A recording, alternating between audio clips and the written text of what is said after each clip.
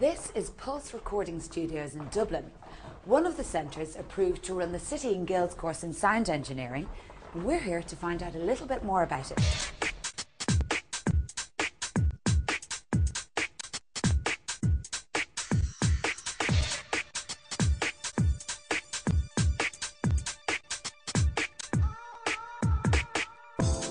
Niall, why did you decide to do a sound engineering course?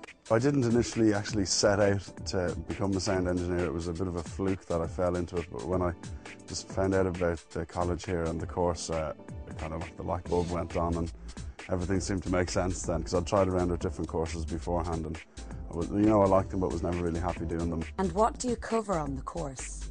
It involves, everything from, it assumes nothing, so from complete beginner level, like you've never even been in a recording studio before, bringing you right up to the absolute intricacies of how the desks work. Everything from microphones to speakers, from radio, TV, studio end of things. What I particularly liked about the course is, while there's a lot of theory in it, most of it is hands-on, practically based. Get to get your hands dirty, so to speak. How long is the course? So I did the full-time course, which lasts for 1 year, part 1 and 2. I did the part 3 then, coming back the following September, which lasts from September to December.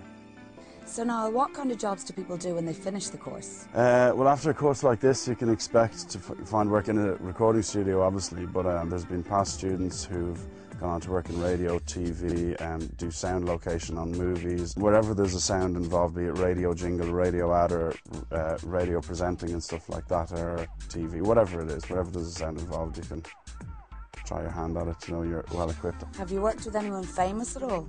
We do get the odd one or two in, yeah, but I'm not into name dropping, 50 Cent, Brian Adams, Bon Jovi.